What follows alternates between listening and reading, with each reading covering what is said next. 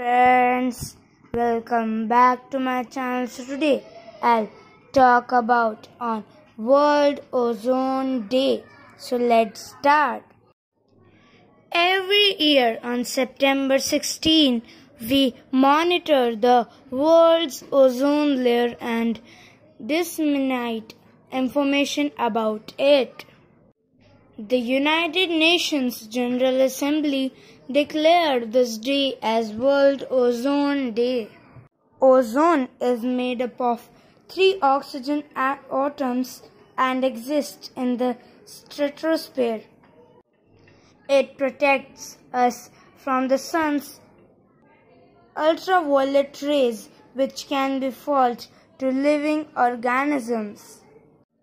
These rays can cause serious injuries such as cancer if the ozone is weakened.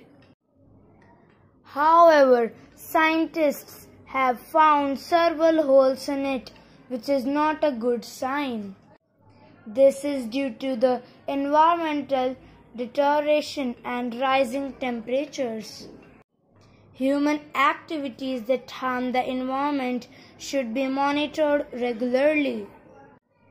Increased vehicle use, heating and cooling and deforestation even over short distances are just a few factors contributing to ozone depletion.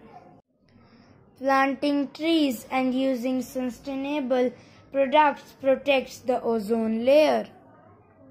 Thank you for watching my video. If you like my video, so press the like button and subscribe my channel. Thank you.